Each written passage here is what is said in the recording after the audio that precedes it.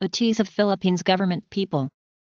But Acosta said the Philippines was advancing out of poverty while its fertility and population growth rates were reducing naturally.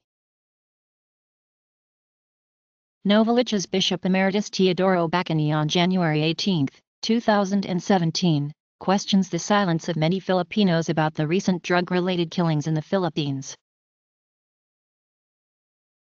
PBS Lewis star Lawrence Fox shows off new Eid tattoo behind his ear dedicated to son Eugene.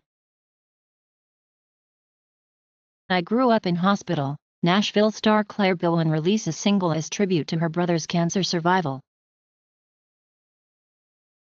In her farewell address to the Japanese people, Caroline Kennedy says serving as U.S. ambassador has been the greatest privilege of my life. It's disappointing that Pornhub was blocked as it will just drive people to use less vetted, riskier, smaller websites.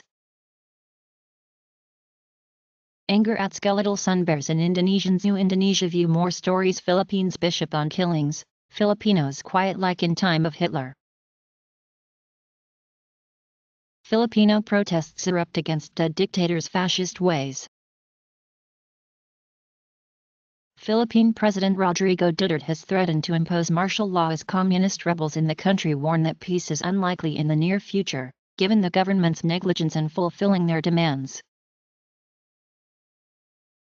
In a speech at the World Apostolic Congress on Mercy, WACOM, the bishop cited the deaths of more than 6,000 people in the government's war on drugs.